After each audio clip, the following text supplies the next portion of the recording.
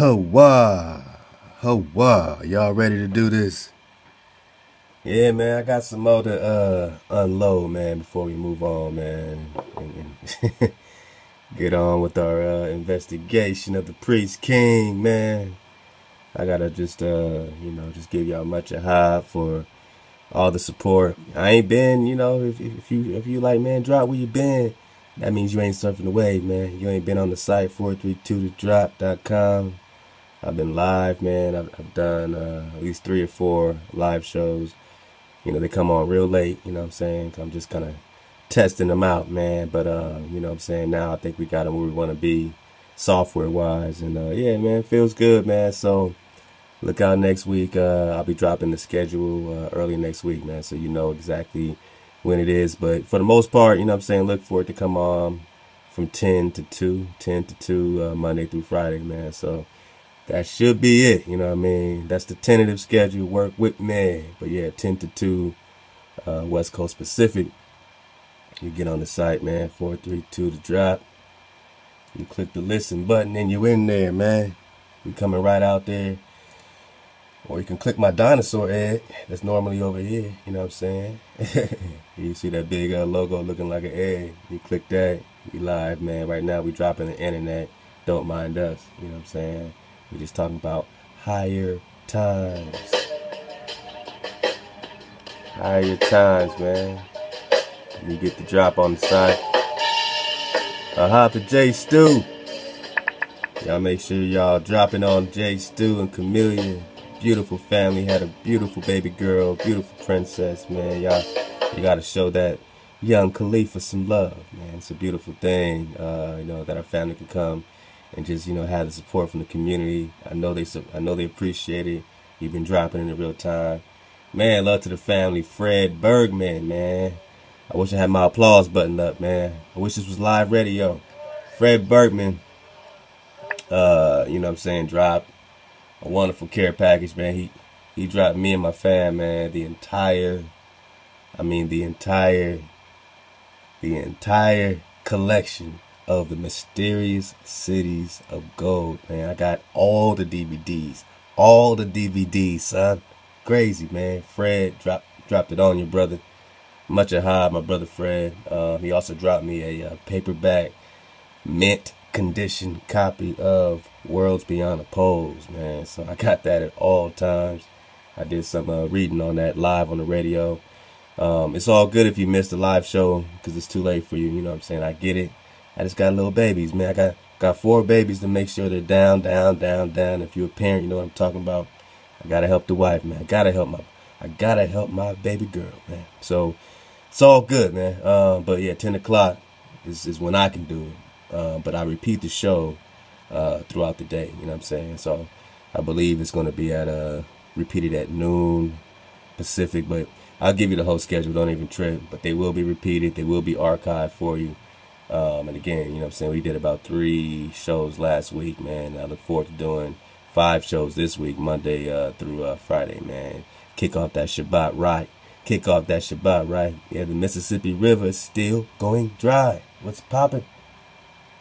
I mean, when you think about it, the Most High flooded this earth, right? So a lot of the water still hadn't quite receded. I mean, some had enough to get virgin land here and there, but, not all the water had receded. Now we're seeing the rest of it recede. Now I think we're going to see a lot of mysteries popping up that we thought were buried.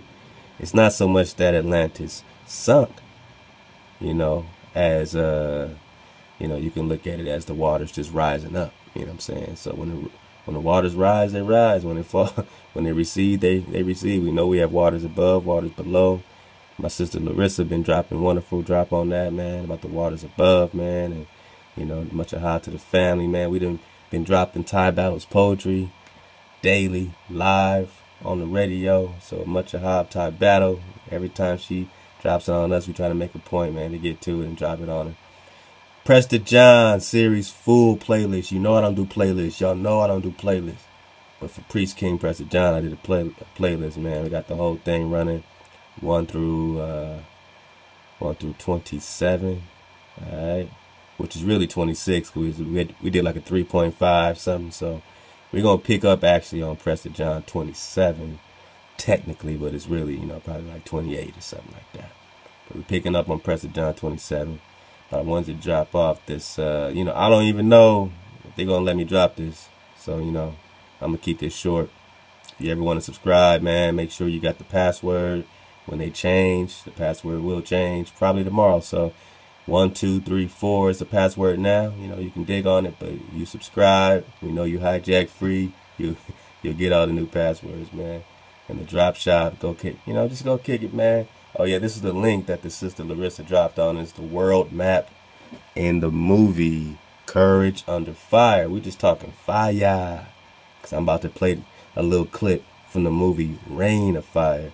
And I don't normally play movie clips because you know how YouTube is, man. But I'm going to do my best to fair use the gut bone out of this so we can get this drop. I hope it works. I hope it works. World map in the movie Courage Under Fire proves correct orientation.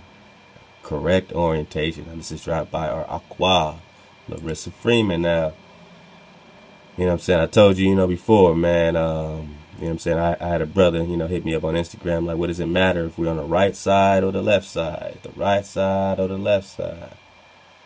This is a little copy of it, man. I need a bigger one, man. That's my bad. You know what I'm saying? Hey, I'm still getting my blog on. I meant to make this way bigger, so I'm going to go actually redo this one for you, my sister. Kati was like, man, this is really small. Really small. I wonder if we can make it even bigger from here. View image. Yeah, I don't know if we can make it bigger. Email.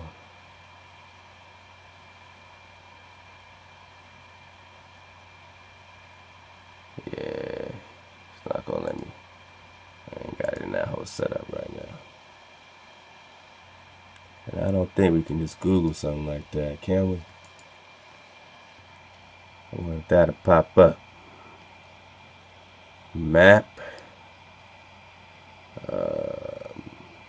in movie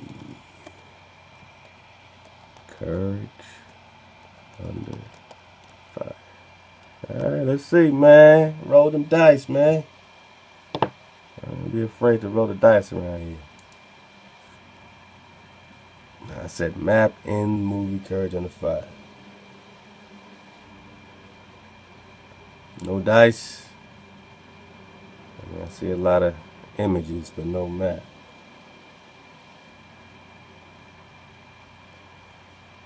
But when all else fails,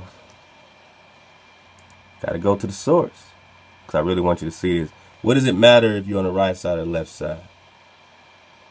Because these people equate one side to heaven and one side to hell. That's really the short answer. So when you look on the map projection today and they have you in America on the left, you're not on the left of them. Alright.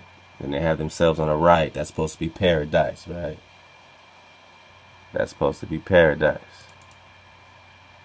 Let's get it right here. Oh yeah, here we go. Oh, this one's kind of flip-flop.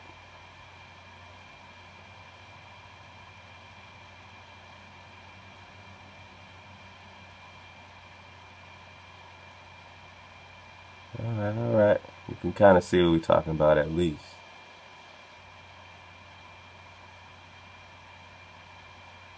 Alright, so obviously you're looking sideways. You're looking sideways at this thing. But this is supposed to be, Australia. You got Africa over here. So on this particular map, they got America on the right side. And that's what she wanted to show, that in this movie, it's a different projection. Now we know it's still supposed to be flipped upside down. And they got you sideways right here anyway. Got your orientation all crazy. But on this map, you're on the right side. Alright, so they do have these maps where they put you correctly on the right side. Now, are you in the east or the west? That will put you in the east, right? So, okay. We're just talking about orientation. Love to my sister Aqua, Larissa. I will correct that so you can get it nice and big right there. And so you can always have a drop, man. Let's get to it, man. Fair use. This clip is used in research and education, history, analysis of music, in the mass media. No citation here of work by others constitutes any infringement, not at all, of the Digital Millennium Copyright Act. This clip conforms to all criteria determining the fair and scholarly use of this citation. According to U.S. All right, man, you get it. Fair use, man. Come on, man. Come on, man. Don't jam us up, man. That reminds me, before I forget, I don't know if I got the drop here on the Alchemical Dragon. Oh, yeah, wait. I think I do. Let's see. Was it Black? Man, love to my family who's in that dropped us this link. BlackDrago.com, I think it was. I do want to get that on the dismount. Alchemical Dragon. Let's see what we got.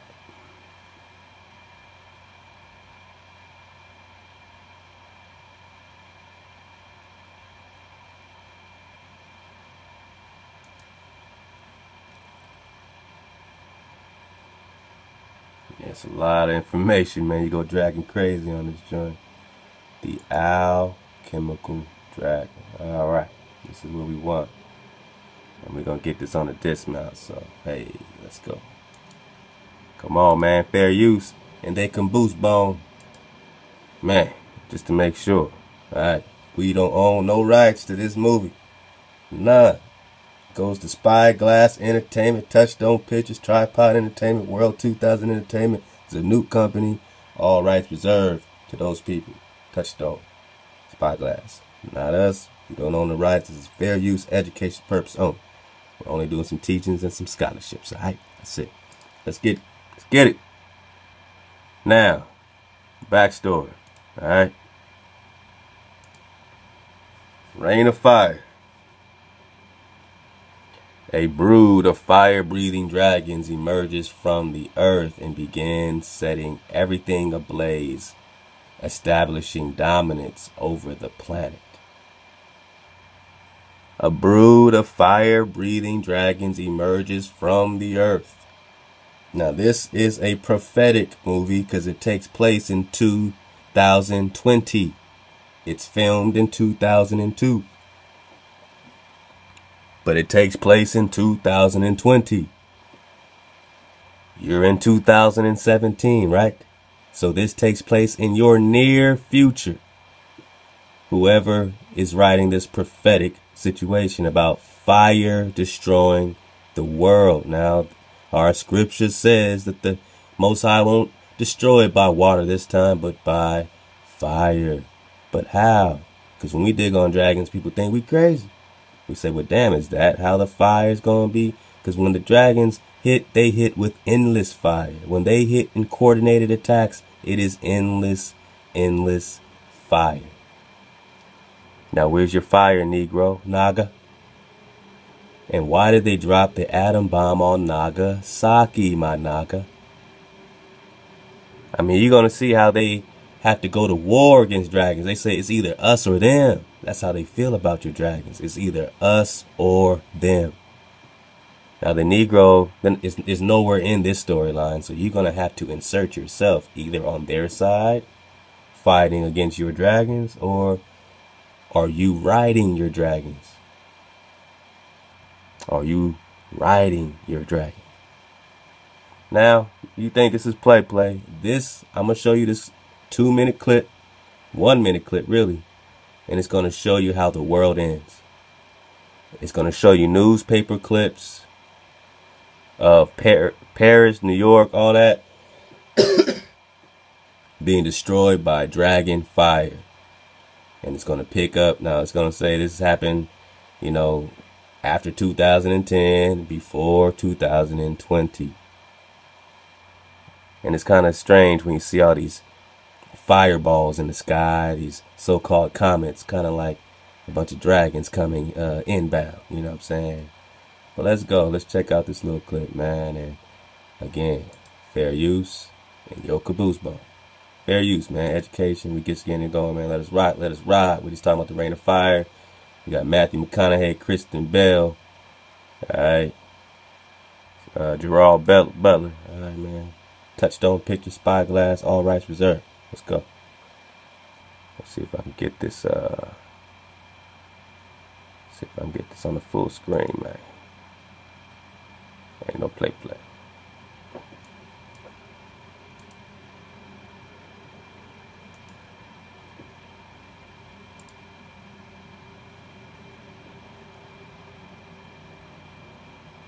Someday it'll be up to you.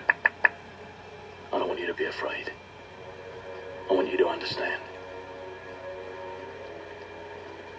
Knowledge is the only weapon we've got left. In the beginning it was ignorance that... Knowledge is the only weapon we have left to fight against these dragons. Alright, listen up. ...destroyed us. I saw the first. But soon the world saw millions. No one knew how they spawned so far. I hope you're catching all this, man. Let's back it up a little bit. Knowledge is the only weapon we've got left. In the beginning it was ignorance that destroyed us. Paris fires. Suspected. Paris fires. So Paris is being breathed on. Let's go. I saw the first. Dragon sightings confirmed. Now this is the movie Reign of Fire. 2002. Produced. It's taking place in 2020, my Naga. I showed you the mountain that's laying dragon eggs. Eggs are falling every 30 years. People are worshiping them in China. And I'm sure there's many more. They're hatching. One thing I did learn watching a million dragon movies, animated and all, is that these dragons, they don't hatch for anybody. They only hatch when they're in the presence of their rider. They only hatch when they're in the presence of their soulmate, man. They rider. If you ain't their rider, they don't hatch for you. They'll wait forever. They'll wait forever for you. These Chinese people have all hundreds of dragon eggs in their homes worshiping them. But they won't hatch for them. They only hatch for their rider. Fact. Now, this dragon is a Dra-Khan. It's only about seeing clearly, and we're talking about a dragon sighting. Sight confirmed. We're only talking about 2020, according to this movie. Let's go. But soon the world saw millions. No. Soon the world saw millions.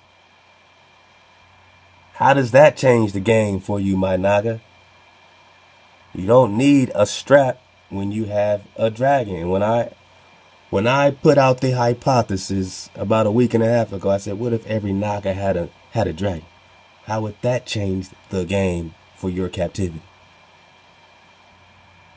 Oh, but that must be the devil, huh? Well, these devils seem to be fighting these devils. So which devil are you rocking with? The one that they call a devil, or the one that is has a track record for fucking everything up?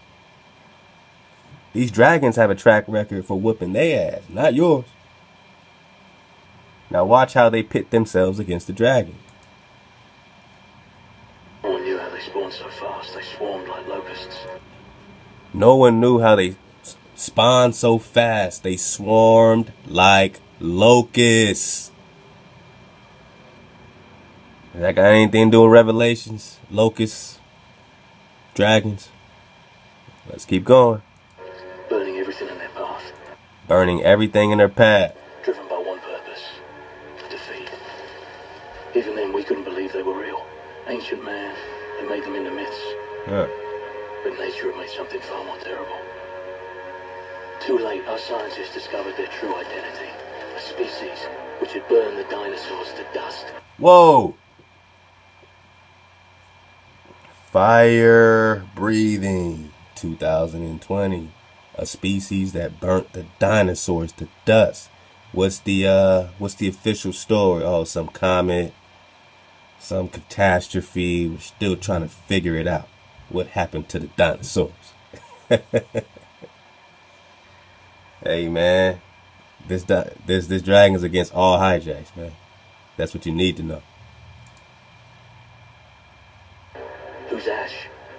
ice ages, who in eons past had scorched the world clean of life, then starved, then slept, waiting for the earth to replenish itself, waiting to start their cycle anew.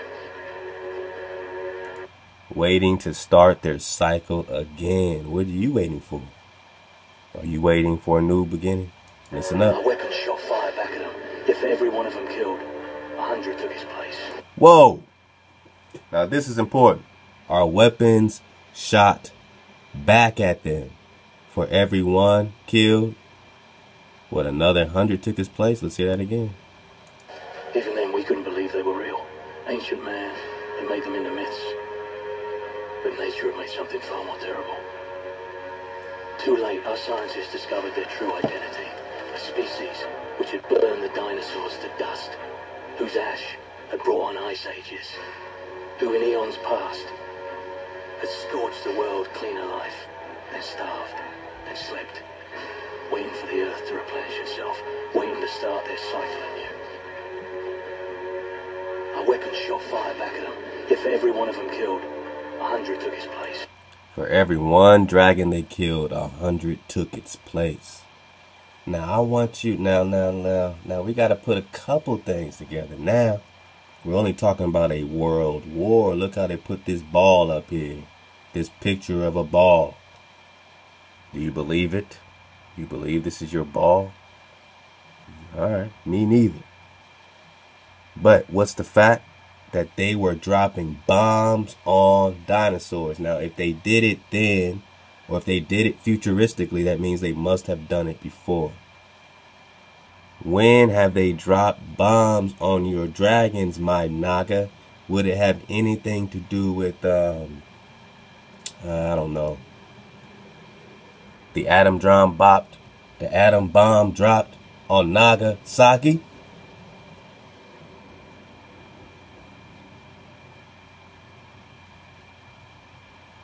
I think this is play, right? Nagasaki dragon, traditional dragon dance. So Nagasaki had it popping when it came to dragons, my Naga. Atom bomb dropped on Nagasaki, my Naga. Every bomb, every dragon we killed, 100 popped up. Look at all these bombs going off. Nagasaki. Nagasaki dragon. You think it's play? There is a book called Live Dogs and Dead Dragons. Nagasaki, 1945.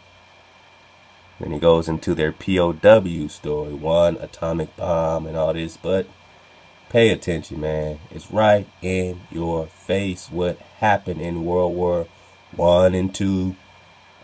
The cover-up story has to do with this, you know, their puppet show, the same puppet show going on now. It's the same cover-up. They ain't changed the cover-up story. It's always been about you. Always been about you. Every single war that took place in America was about you. Even when you go into the Philippine and the Vietnam War, it was still about you, my Naga.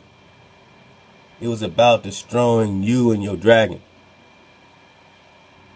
Around the world, remember, it's a world war. Live dogs and dead dragons.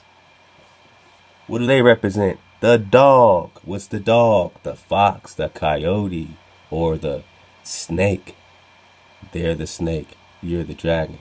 Two different things. And we got it before. We got it live. I'll get it again, you know what I'm saying, for my fan band right here. And yeah, man, surf the wave with his live, because we do be dropping that drop, you know what I mean. And I ain't made no official announcement, man, but you know what I'm saying, for my real wave surfers, man, that been live with me damn near daily, man, I appreciate y'all, man. Just let me get my twinkle on and just enjoying the flow, enjoying the show. Live dogs and dead dragons. Nagasaki. I just want you to put it together. I'll leave it at that. Oh yeah, I mean, you can click on these traditional dragon dances and all the stuff they do there, but you know the dragon plays heavy, my Naga and Nagasaki. And you know they've been dropping bombs. I'll leave these articles for you to read. Clearly, bombs were dropped on these Nagas. And it's being told right here in your face once again that bombs are being dropped on these Nagas. Let's get some more of this. Yeah, man, I can't make it up. I gotta put it together with you because the truth sounds stranger than fiction every time. They seemed invulnerable. We could only look on. Let's get it from here. Monster dust, whose ash had brought on ice ages, who in eons past had scorched the world clean of life, then starved, then slept, waiting for the earth to replenish itself, waiting to start their cycle anew. Our weapons shot fire back at them, yet for every one of them killed, 100 took his place. They seemed invulnerable. Bang. We could only look on, as our leaders used their greatest arsenal to destroy. They seemed invulnerable. Our weapons ain't working. We could only look on while they whooped everyone's ass. This is the story that's being told to you that's taking place right around this time. You think Drop is crazy for bringing up dragons out the blue. Well, you know what got this started? You know what this whole dragon shit, you know what happened? You know, because no one asked me, like, you know, Drop, what spawned you to start out of nowhere talking about dragon? The dragonfly. The dang dragonfly, man. The dragonfly started all of this shit. That one day I tried to kick it in my little, you know, my little patio area, and 2 dragonflies kept buzzing and buzzing around and buzzing around, and it happened for about 3 hours. It was the most frustrating time. It was, for some reason, I just really wanted to fall back right there in that spot. That was my spot, and they didn't let me have it, man. And you know, I didn't want to spray them with the water hose. I just let them have it, man. I took that L, but you know what I did? I came in and I started researching dragonflies, because that's how irritated I was. And now I realize, looking back, the dragonfly started it all off. He kicked it all off. It was 2 of them, so I guess it was, you know, moms and pops, man. The 2 dragonflies kicked it all off, man. I would not be doing none of this dragonfly 360-degree vision, you know, seeing clearly, Leviathan. None of this would be popping without those 2 dragonflies in my backyard. And my wife, a week before that, said a dragonfly landed on her. I just laughed it off. I didn't even think about it. And then that made me research what that is. So she helped me put it together. Alright? That's where this came from. So this is prophecy going on 2010. You know, they're trying to be prophetic. They trying to tell you something. They're letting you know that it's happening. Something's going on in 2020 with Dragonfire. Now you say, oh, it's just a movie. Alright, cool. You know how that goes. You seen Get Out, right? Is that just a movie? Dragonfire, man. But in the end, we only helped them. So the world burned. Wow. And the few of us that were left fled the cities, found shelter where we could. You have to understand our past, because you will decide our future. They're starving now, and they're more dangerous than ever. But we have to go on. We have to outlast them. We have to outlast them. So this movie with Christian Bale, Matthew McConaughey, Gerard Butler is taking place in 2020, and they are trying to outlast and slay all of the dragons. The whole movie is about killing these things. These beasts. These beasts, huh? Well, we gonna get, you know what I'm saying? We've been digging, but, you know, we gonna... It has to continue to play when the Most High keeps revealing it.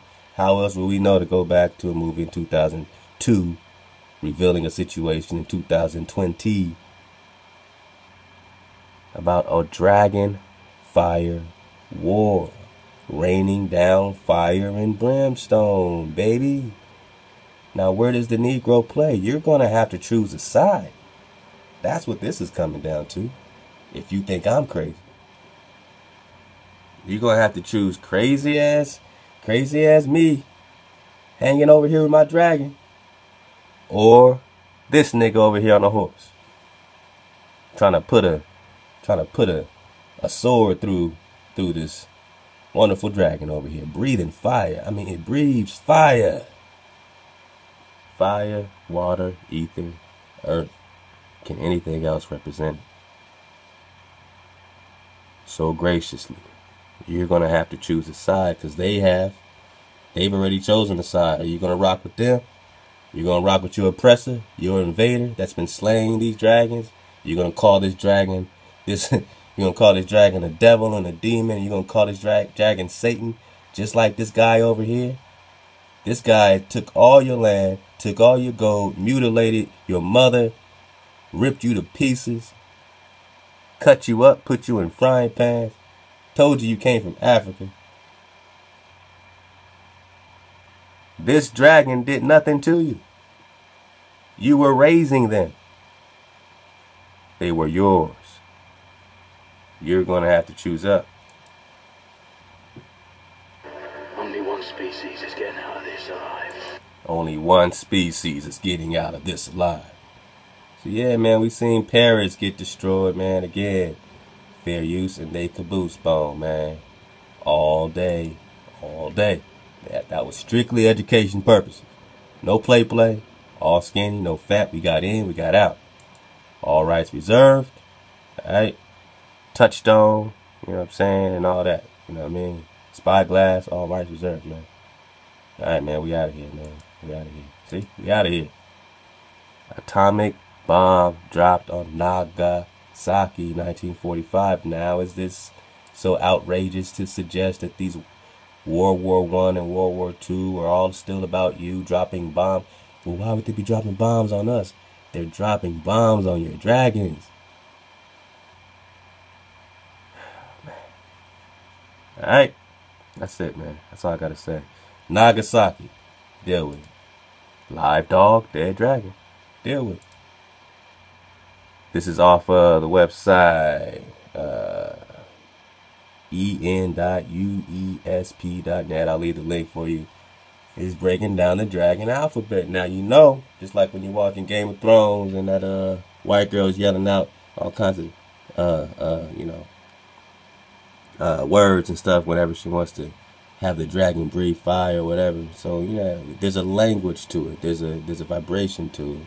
And just dig on it on your own, man. Use discernment, of course, man, and see what they're talking about. You know what I'm saying? You got to dig through, you know, these different, you know, little gamer things and different things to see, you know what I'm saying, where the drop is.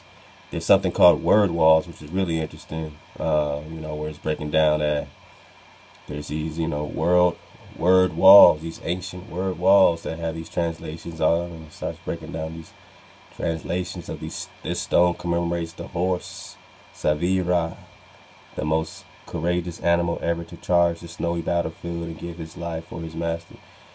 You know, these little. On this sacred ground did Fredo sacrifice her life so that her many children could escape and someday vanquish her enemy. I mean, these are, you know, little notes left with folks and their dragons, man. You know what I'm saying? They call them, you know, messages or word walls, they say. But yeah, man, it's a dragon language. My bro, Silas looked at this. He said, it looked like Sumerian. So, you know, compare this with Sumerian, man. Go crazy. See what's out there, man. You'll notice that each of these letters here have 3 marks. So, you know, you got to imagine the 3 talons, on the dragon, you know what I mean? Literally, you know, using its claws, like claw marks, you know what I'm saying? And since the letter C does not usually appear due to the fact that the letter is unused in dragon language. So just like, why would you need a C when you got a K? What, to make an S sound? You got an S, you know what I mean? So it sounds a little hijack free to me. You know, this C came up, remember it came out of your gamal or gamal. Then they changed it to C in the Latin. Come on, man. What else we got here?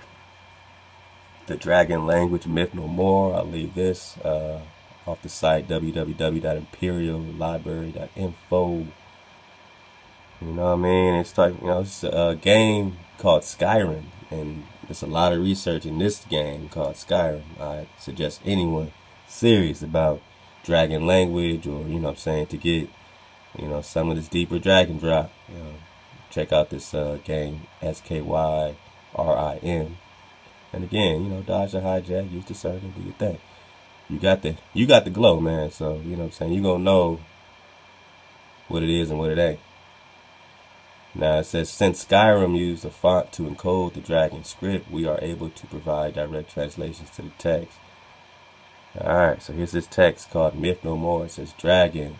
The word conjures nightmare images of shadowed sky. Or I guess it's a nightmare to them. The world's being destroyed in endless fire. Hideous roaring in endless fire. Here we go. Endless fire. That's what we keep hearing, keep popping up. When it went down with the Nagas, man, it was endless fire. Indeed, the dragons were terrifying beasts that were once as numerous as they were deadly, as numerous as deadly. But what most Nords don't realize is that the dragon were in fact not simple mindless beasts. Indeed, they were thriving, intelligent. A thriving, intelligent culture, one bent on the elimination or enslavement of any non-dragon civilization in the entire world. So Prester John, the Emperor of the Indies, is the Emperor of the world. When the Most High, bless your kingdom here, you ruled the world, and your dragons eliminated all non-dragon civilization. So they all had, when you think about it, you're like, why are they so hard on these Negroes, man, these Nagas? It's like, around the world they hate your ass, right? It's a deep-rooted fear, but you're like, why? Are you afraid of my my creativity, my this, my that, whatever the case is? Are they afraid of, my talent, my this? They afraid of your dragons, man. It's a deep fear. You're talking about endless fire. You're talking about the full connectivity. They're afraid of your power. They don't comprehend where your power is coming from. And you see how it was easy for us to lose focus when we had so much power. It says they are a thriving, intelligent culture, one bent on the elimination or enslavement of any non-dragon civilization. So how did they flip it? In the Papal Bull, they said, we're going to roll up on all non-Christian civilizations, which are snake civilizations. They're the snake. There's a difference. And in alchemy, there's a big difference. And that's what we dropped before, live on the radio. That's what I'm going to drop real soon right here. So, you have, alright. It therefore stands to reason that the dragons would require a way to communicate with one another that they would need to speak. And through much research, scholars have determined that this is exactly what the dragons did for the mighty roars of the beast.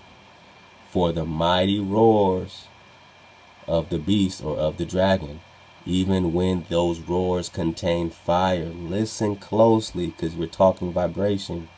We got to look beyond the veil. We got to look beyond the barrier. For the mighty roars of your dragon, even when those roars contain fire or ice. Remember, some dragons breathe ice, some breathe fire, or some other deadly magic, were actually much more. So they see it as just fire coming out, or ice, or something else. But they were actually much more. They were words.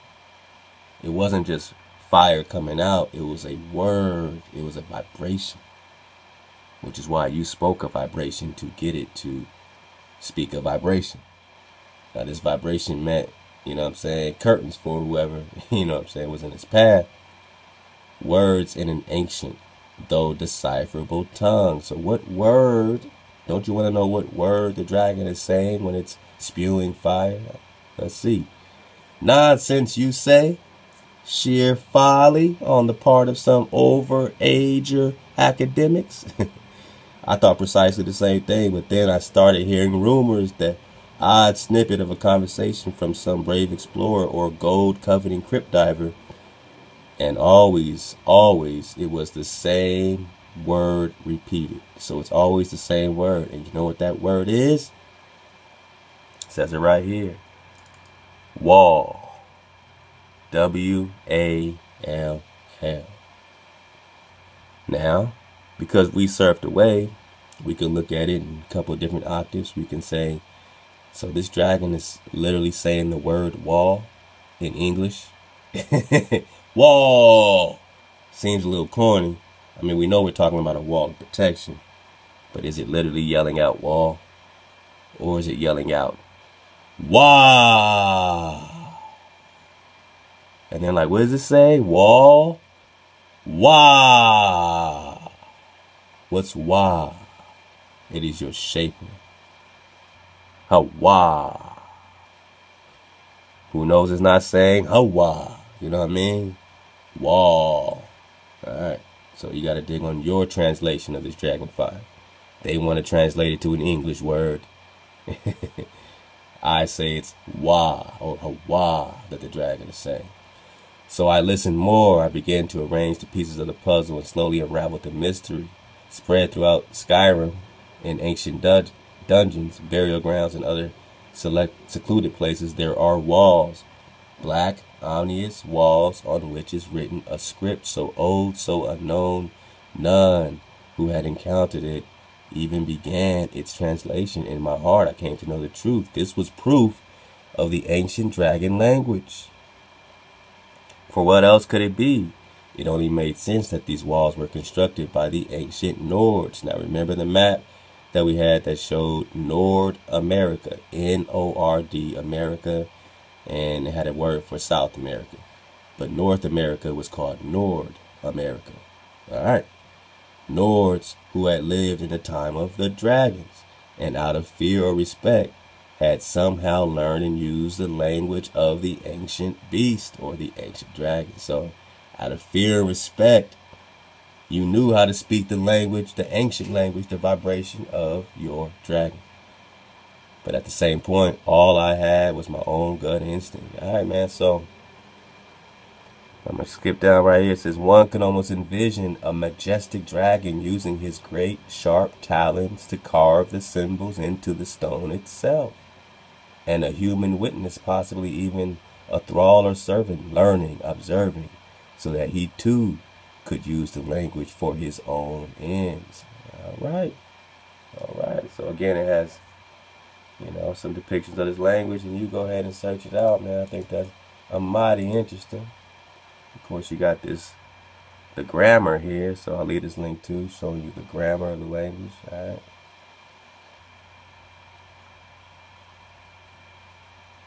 Very interesting, man. I mean, you think this is play? You think they just made this up in a video game that you never heard of? Alright. So, man, we just surfing the wave, man. Let's get this alchemical dragon right quick, man. And again, get the drop live so you don't miss out. You would have heard about this a week ago, man. Let's go. Make our dismount, get out of here. Alchemical symbolism and allegory.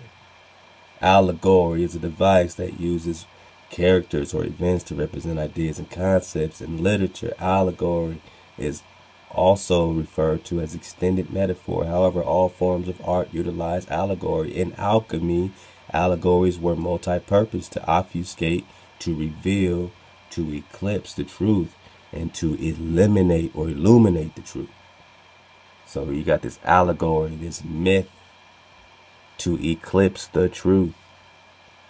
Obfuscation prevents individuals from deciphering meaning from alchemical text. So they put obfuscations, they put barriers up so you don't get the meaning. So only those who dedicated themselves to studying the work will be able to understand. In some instances, mistrust inspired the tendency towards obscurity, since some alchemists feared their work would be stolen or misused. However, alchemists did not mystify their work just to hide knowledge, for to the alchemist, knowledge is poisonous or healing. In the wrong context, poisonous or healing. In the wrong context, knowledge taints understanding. I mean, aren't you a witness many times to this? You know, knowledge taints understanding. Conversely, knowledge unseals the doors of perception. There's a great script on this. Love to Jay Stu. He dropped in a copper thread. And, you know what I'm saying, when he gets this drop, he's going to remember it right away. And he asked, you know, like, what does this mean? You know what I'm saying? I wish I had it on deck right here. But, you know, it was pretty much saying, you know, don't try to seek too much, you know, too much, what it's saying, too much goodness or too much this or too much that. It's about the balance. It's about knowing, you know what I'm saying, knowing your path and not overachieving just for the sake of having knowledge. Some people just want the knowledge, but they don't want the foundation. They don't have the patience to get the foundation. So that's a beautiful script. Yeah, hopefully I'll get that next time. In their everyday use, however, allegories are meant to reveal. They illustrate a larger concept. So let's get down, man, to this larger concept. So you got the alchemical salamander, the alchemical caduceus. Alright.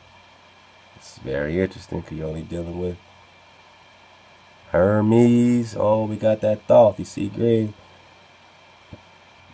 That's interesting. You see this dragon in the back.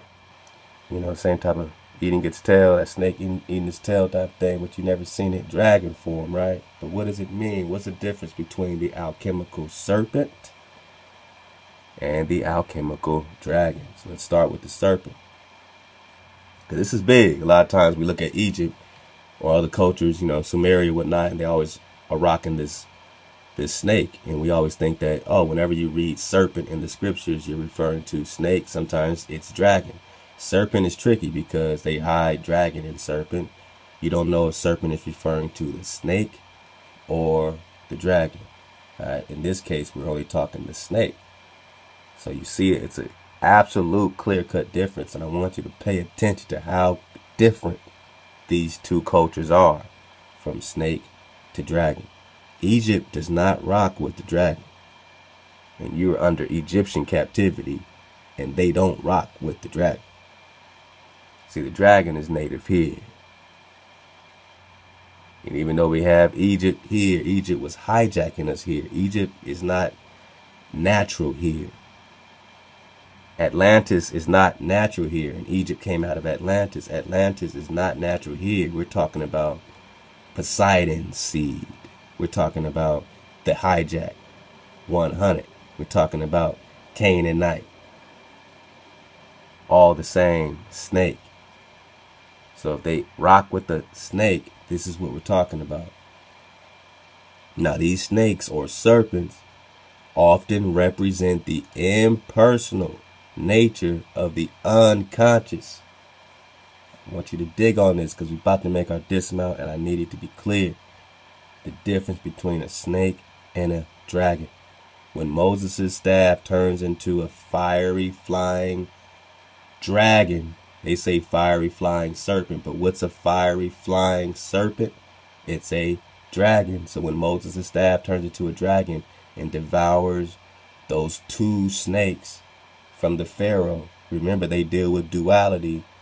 Moses is dealing with unity with his dragon, his one dragon, against their two snakes, and he devours it. So there's a dragon energy and a snake energy. A dragon, fire, water, air, earth, that's devouring the venomous poison snakes. What is a snake? Often represent the impersonal nature. So it's not even personal.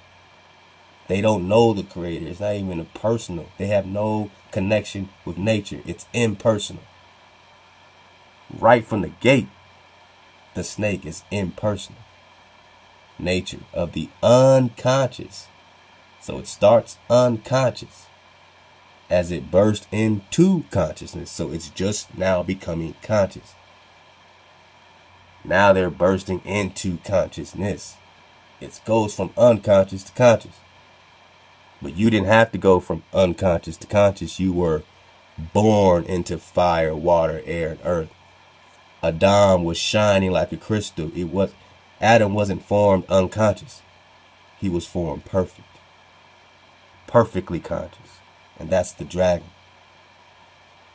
Their snakes have no consciousness as it burst into consciousness. But how did it get its consciousness? Remember, they eat your dragon, right? Remember the Prester John and the Gypsies, how it says in Western Europe. Might have to get that again, man. Just in case y'all think it's play. I'm just going to get it ready. You know, get in that library, man. Almost got 200 PDFs for you to dig on in these moments like this where you're like, man, ain't there a book talking about something like that?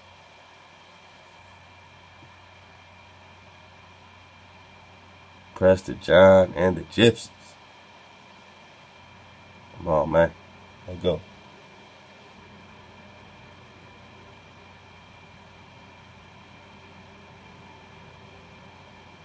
Oh yeah, man, we got some good stuff going down, man. Much ado to everyone copping them drop shirts, man, and dropping on PayPal, man.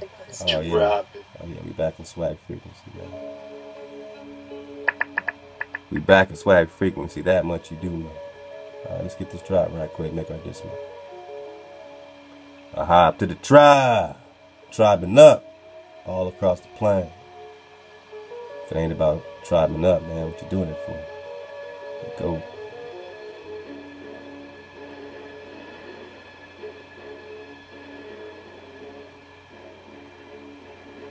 Man, yeah, you see the work, man. This is y'all work.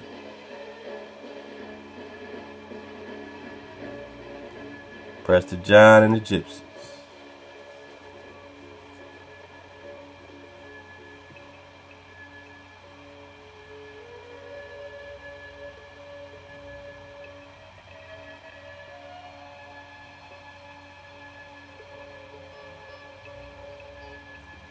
Alright, page 146 is actually page 9 of this PDF. It's only a 15-pager.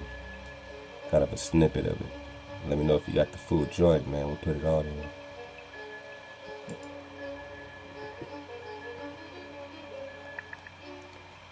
Alright, we're going to get right back into alchemy. It's about to get deep. Our dismount's going to get deep. Let's go. The Crusaders. The Crusaders consisted of feudal nobility, soldiers, pilgrims, and adventurers of all sorts from all parts of Western Europe, man. We're talking about melanated people.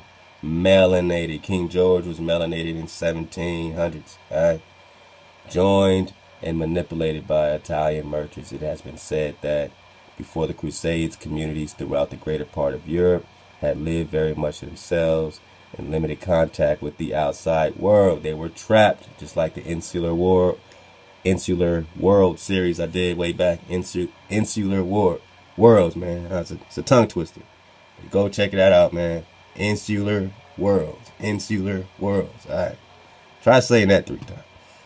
But yeah, man, it shows how everything was trapped and, trapped in the Straits of Gibraltar.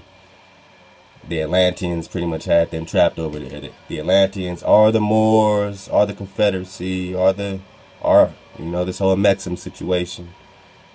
So, of course, you had these so-called Caucasians that were in captivity from melanated family over there. Then they got let loose from there to go jam us up over here, but they still had to do treaties and work for them. And then they tried to separate from them in their Declaration of Independence, 1776. That's the first time they tried to get separate from melanated rulership. But what happened with your dragons? In Western Europe, we're just talking the Confederacy of Psalms 83.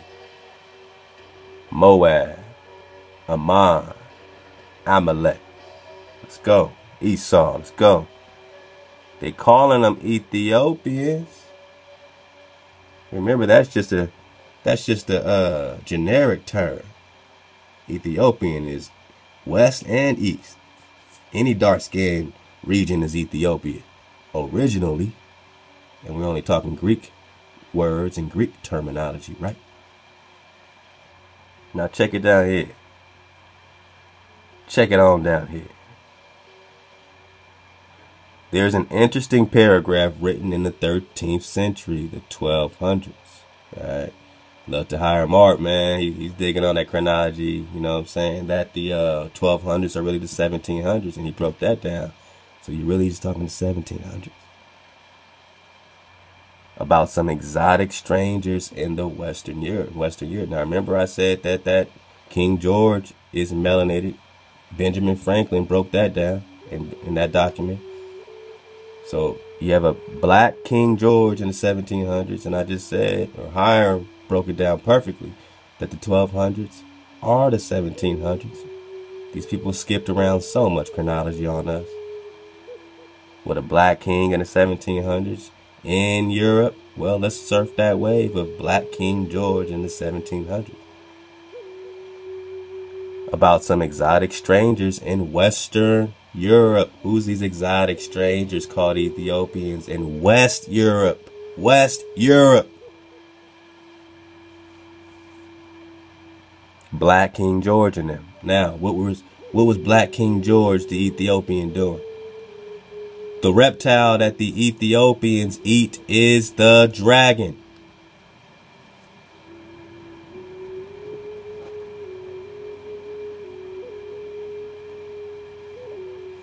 Tell me it's play. Tell me it's play.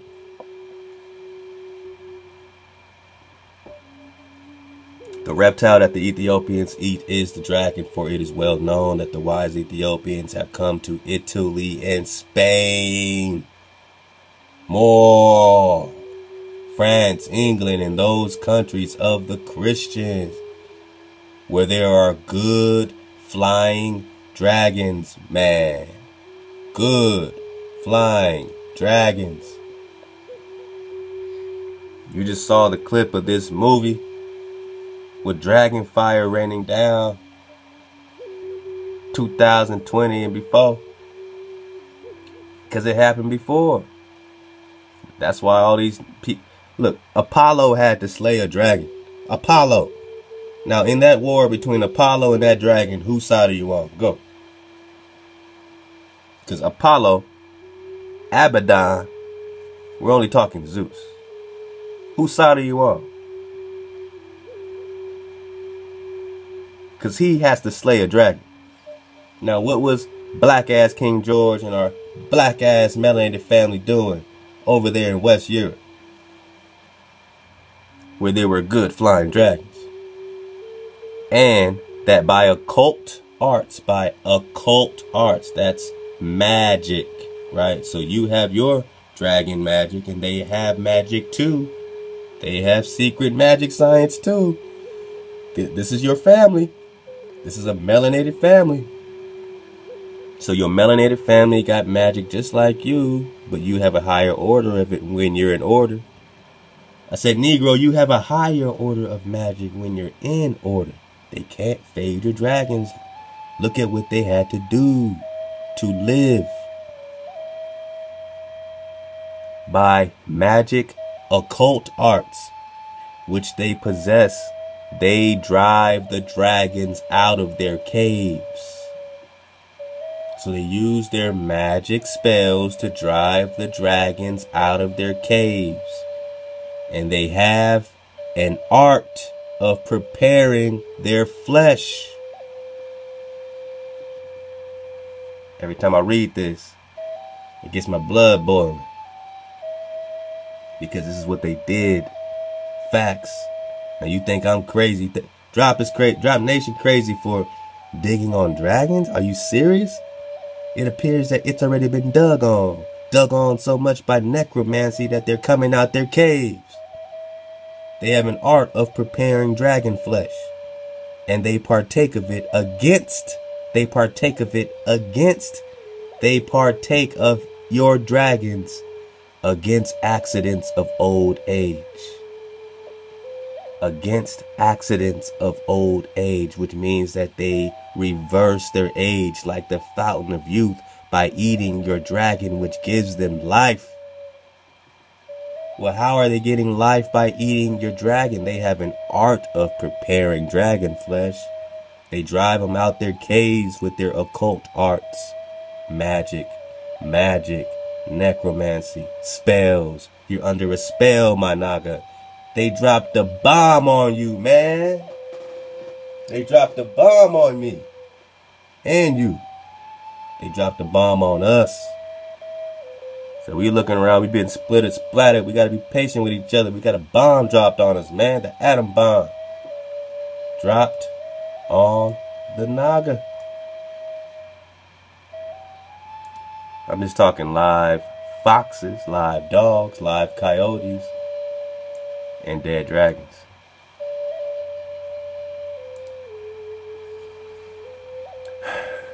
So in Spain, Italy, France, England, where there are good flying dragons, they use their magic to drive your dragons out of their caves, and they have an art of preparing your dragon's flesh, and they partake of it against accidents of old age, and prolong their lives, and make their intellect subtle beyond all estimation. So they get smart as hell, and young as hell, when they eat your dragon. Now you'll also learn by digging on dragons that when they killed you, they killed your dragon. So the easiest way for them to kill your dragon is what? For them to kill you. Which is why they enjoy killing you so much. Because if there's a dragon out there connected to you, they kill that dragon too.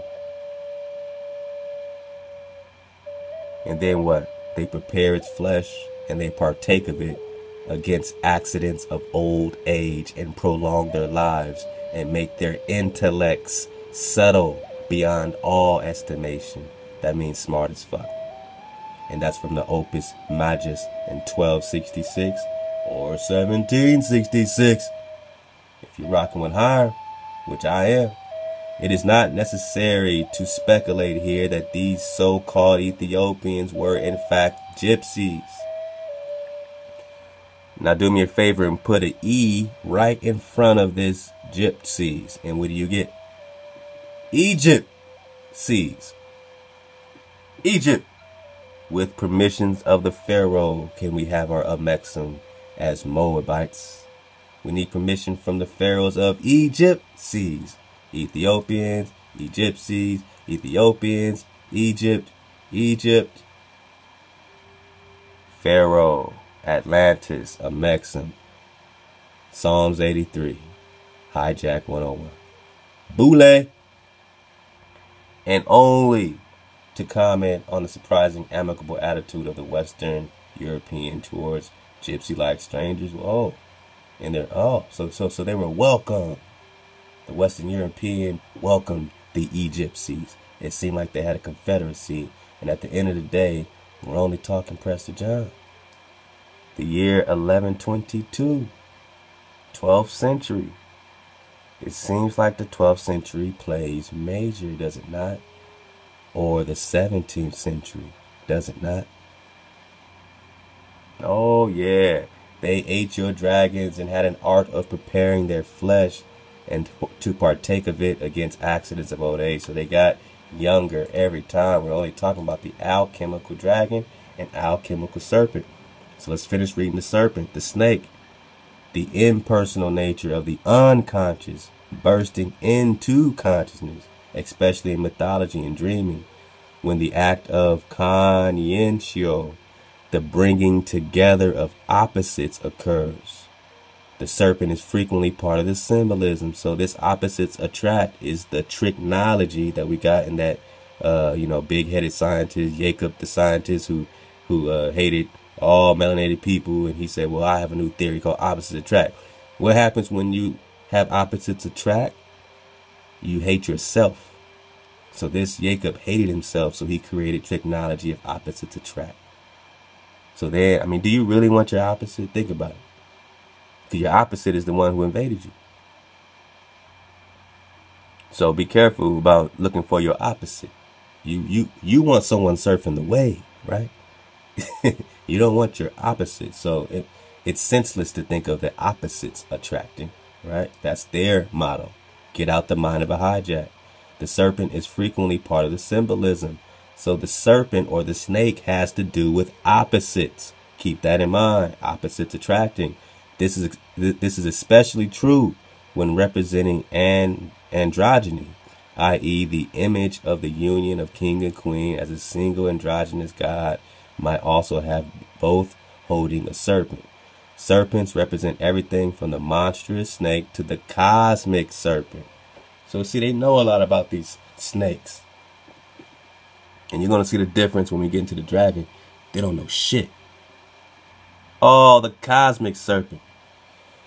The celestial dragon. Oh, yeah.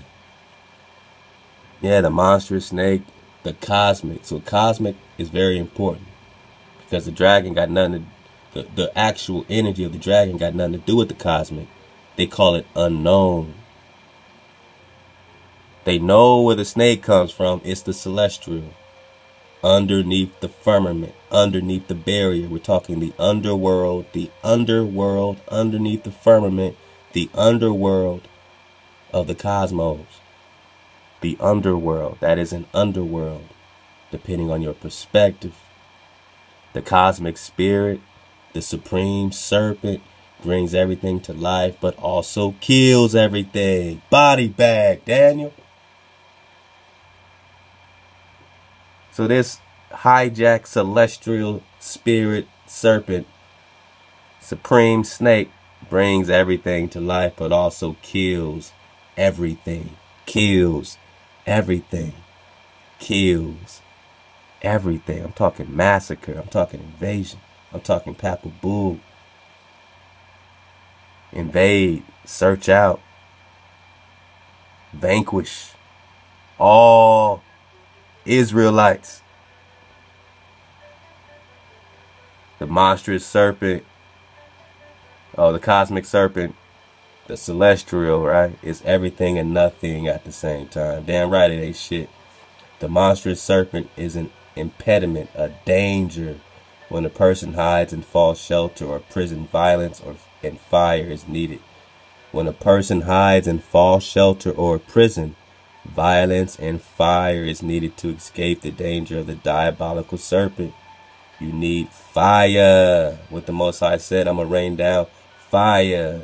Dragon fire. To kill what? The diabolical snake. In times of spiritual and emotional turmoil, a person can become bound to this monstrous serpent. We're just talking the Thoth spell berry. We're talking Egypt. To break that bond, the individual may fight or may simply endure the fire till it burns itself out. What are you going to do, Negro? Are you going to fight or are you going to endure the fire till it burns itself out? You're going to sit in the pot and let it warm up and burn your ass up until it burns itself out.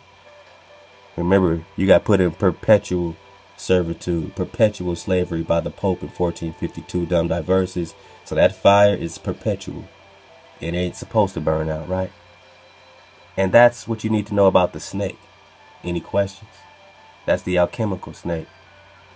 What's the difference between a dragon and a serpent? Let's see. The alchemical dragon. The alchemical dragon represents the philosophical quicksilver. What is that? You dig on it. Unlike ordinary mercury, this is major. Because whatever this philosophical quicksilver is unlike what they're calling ordinary mercury. Remember, Thoth represents mercury, right? Do we remember that? I love to Carumeyu, man, digging on that Thoth mercury, you know what I'm saying, Hermes connection, man. Let's go, let's go, let's go. We just gotta keep getting our babies, man. Keep it coming, man. Mercury, Thoth.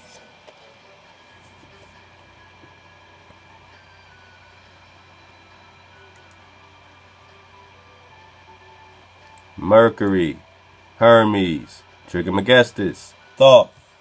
Any questions? Mercury, Thoth. Mercury, Thoth. Okay. Okay.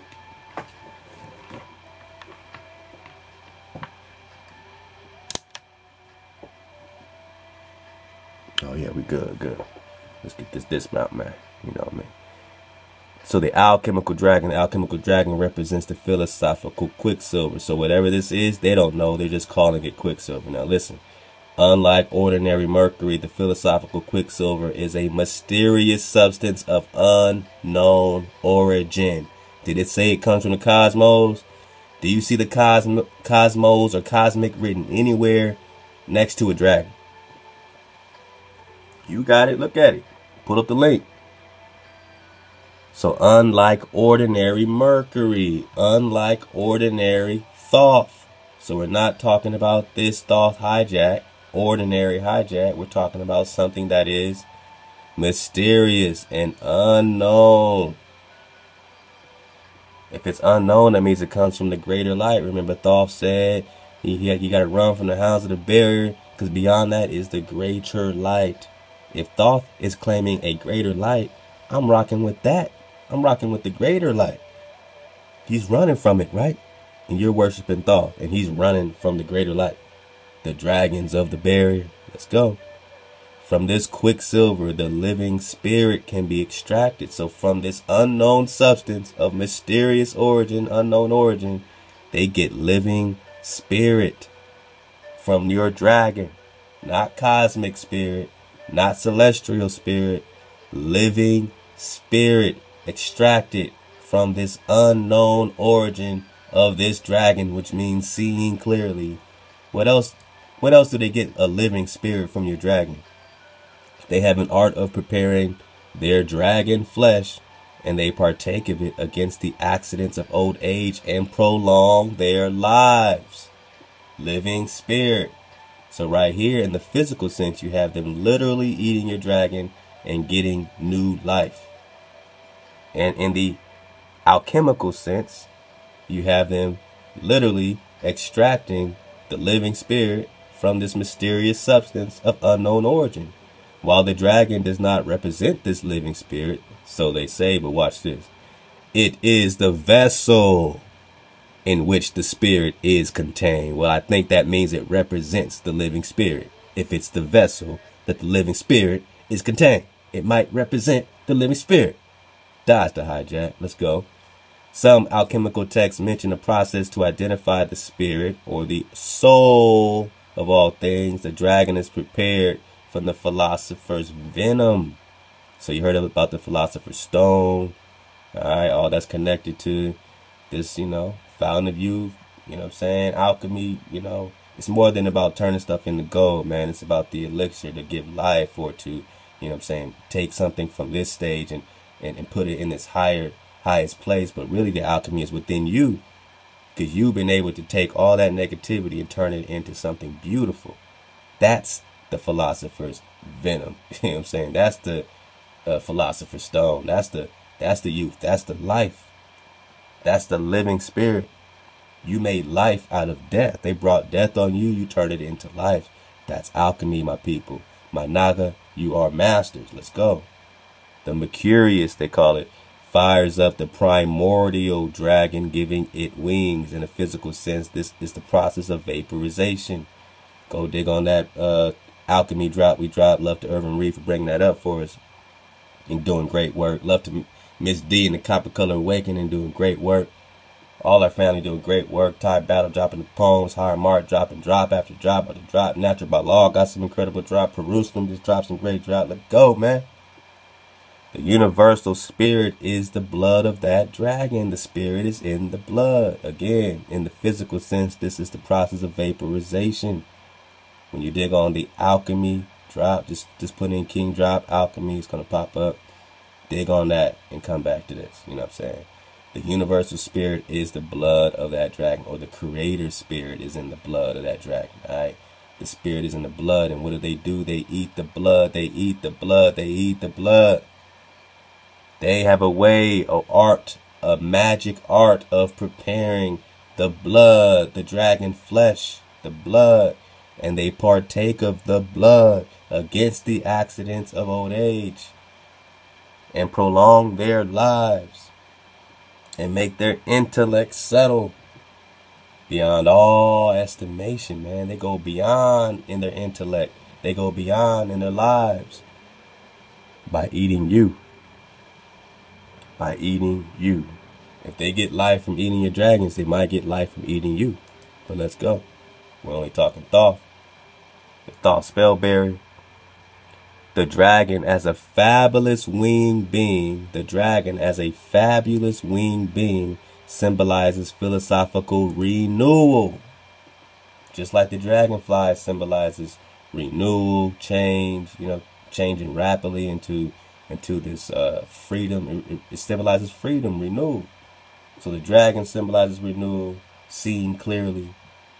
The dragonfly symbolizes change, or the initial pulverizations. In other instances, the image of a dragon or wyvern represents the divine mercurial water and its tincturing power. All right, so drop the big words. The image of the dragon represents water and power. Water and power. Water and power. Wata ha wata. Pawa. Hawata Pawa is what's being represented by this Dra-Khan. We're only talking about the alchemical Dra-Khan. And yes, they know how to slay your dragon, right? What does it mean to slay the alchemical dragon? Only the act of or the product of conscientio. We call it conscientio. The coming together of opposites. Wow. So they use the coming together of opposites to slay you, to slay your dragon. Remember integration, integrating the schools, integrating the coming together of opposites. What happened on your lands, my Naga? The opposite came to you, right? It was the coming together of opposites. You got invaded, right? By your opposite, right? So the coming together of opposite slayed your alchemical dragon. This happens physically in all dimensions. It happens in alchemy on all octaves. It's the same. It's the same. It plays out on all levels. The slaying of the alchemical dragon is the coming together of opposites. This can slay the alchemical dragon, commonly written as the mercurial dragon. The dragon slayer Cadmus, Cadmus, look that up. Because this must be an elixir, Cadmus. So this must be their dragon slayer elixir, their magic, their necromancy. Embodies the fixing properties of sulfur. Okay. Now, you know what I'm saying? This ain't no secret, you know what I'm saying? When a so-called white person gets wet, sometimes their hair kind of smells like a wet dog or has it's that sulfur in them. They have extra, they have sulfur. Right, they have this, sulfur embodiment that comes out, especially when it's wet. It smells like the same as dogs, because dogs also have the same sulfur. It's a wet dog smell. You know what I'm saying? This ain't no bashing session, but it's facts, man. So you're dealing with sulfur and sulfur enriched people, your opposites, right? Coming together of opposites, slaying your dragon. The dragon slayer, Cadmus, embodies the fixing properties of sulfur. Both the moisture, wet dog smell, both the moisture and the sulfur must be removed to stop the process represented by the dragon. Wow. You pull up this link, now you see the difference between the alchemical dragon. Remember, it represents this mysterious, what they're calling quicksilver, a mysterious substance of unknown origin. But they know so much in alchemy. How can they know so much and so little at the same time? How can this truly be a mysterious substance of unknown origin? And how come